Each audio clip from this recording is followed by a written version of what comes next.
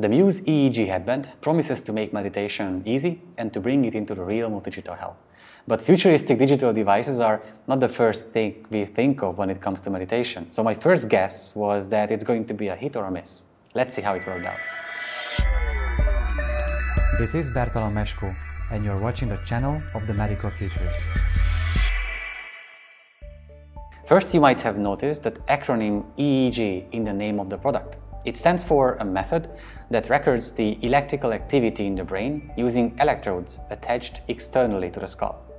As you see, the Muse headband is well designed, user-friendly, and works according to the expectations.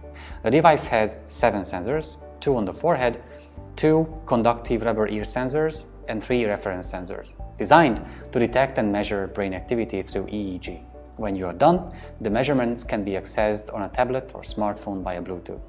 One of the most critical concerns is the sensitivity of the gadget. As EEG is measured in microvolts, muscle noise can obscure the recording.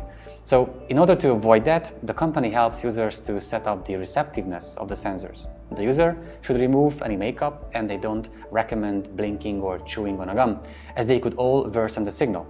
But once they are off the ground, it works perfectly. That's when the meditation begins.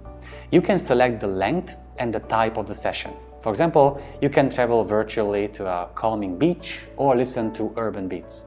The background noise will be proportional to your brain activity, which is divided into 3 categories: calm, neutral, and active.